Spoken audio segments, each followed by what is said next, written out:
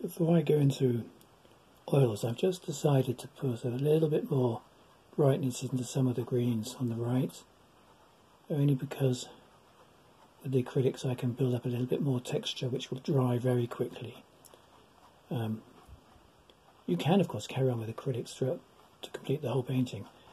My theory of using the oils is just to show how occasionally I think some acrylic artists say they can't quite match colours perfectly, and of course with oils it is easier to match colours, as I will hopefully demonstrate. But just to build up these brighter colours, I'm picking out the sunlit areas with a second shade. So we've got the real yellowy greens and now some brighter greens going in, just using a small flat brush just to bring that colour through amongst where the bluebells are growing on the left as well.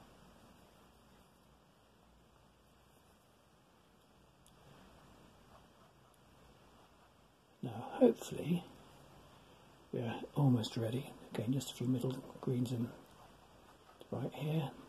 I'm still keeping this paint very dry, no water. Just picking up blocks of colour.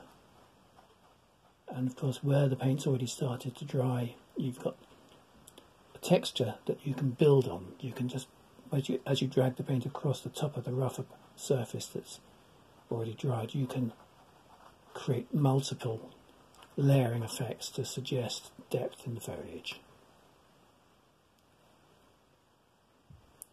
And similarly just to the left here, a lot of brighter colours, just another shade. I've got some very yellowy greens here. I've just mixed a tiny bit more white into the mix this time, so it produces a second shade to give it a little bit more contrast.